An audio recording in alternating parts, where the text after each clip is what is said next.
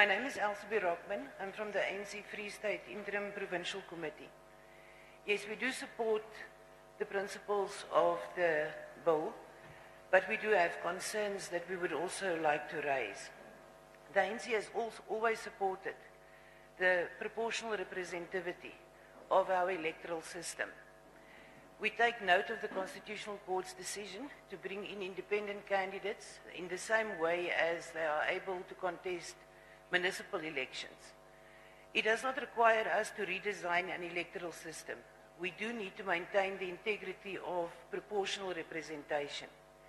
It is a system that lends itself much better to representation of women, youth, and other marginalized groups, and it gives voice to diverse opinions and even minority opinions in our society. Our concerns relate to the practical implementation to make provision for independent candidates. For example, we might end up having unwieldy, long, complicated ballot papers. And the only way we foresee that we are able to reduce the complexities of the ballot paper is to re-look at the criteria that will qualify people to stand as independent candidates.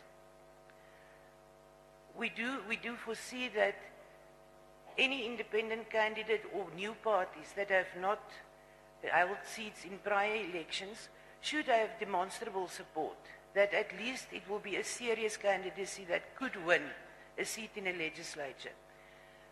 We would be proposing that such an independent candidate or new parties should indicate at least 1/3 of support based on the prior election, if they have not held seats before.